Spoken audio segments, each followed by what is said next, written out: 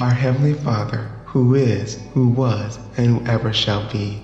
O great Creator, Thou didst create the heavenly angels, and Thou didst reveal the heavenly laws. Thou art our refuge and our fortress. Thou art from everlasting. Adonai, Thou hast been our dwelling place in all generations. Before the mountains were brought forth, or ever Thou hast formed the earth, even from everlasting to everlasting, Thou art our all. For who made the waters, and maketh the plants, and tendeth the wind, and yoketh the storm? Who, O Creator, is the fountain of life within our souls, and hath made the light as well as the dark? And who but you maketh our sleep, and giveth us zest to endure awake? Yea, and who spreadeth the noon as the mist of night? For Thou, O Creator, hast made the earth by power, and with wisdom established the world, and by love outstretched the heaven, yea, the many heavens.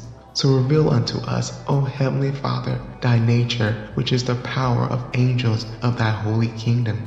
For immortality and heavenly order hast Thou given, O Creator, and the best of all things, Thy holy law. And we will praise Thy works with songs of thanks, and all generations continue to praise. And so, with the coming of day, we embrace our mother, but with the dawn of night, we enjoin with you.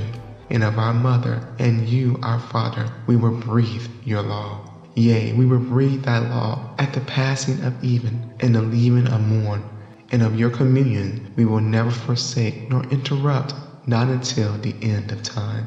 And so we proclaim, Our Father, which art in heaven, hallowed be Thy name. Thy kingdom come, Thy will be done on earth as it is in heaven. Give us this day our daily bread, and forgive us our debts as we forgive our debtors. And lead us not into temptation, but deliver us from evil. For Thine is the kingdom, the power, and the glory forever. This we supplicate in Yeshua's name. Praise you, Yah.